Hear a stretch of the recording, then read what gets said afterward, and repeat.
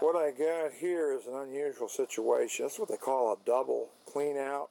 Let me show you. There's one here and one over here. It's on a 4-inch line. Oh.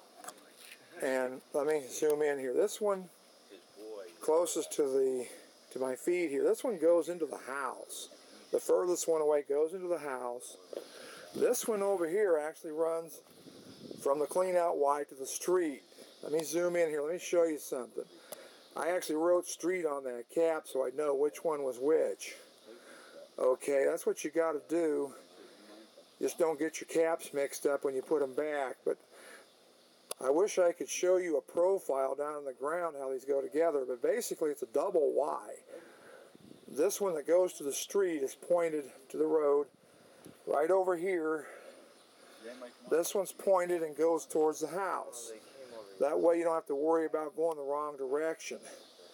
The only thing is you just don't want to get your cable kinked or something because it's really hard to work with 4-inch tile. So you might want to use a taper blade, exert a little caution.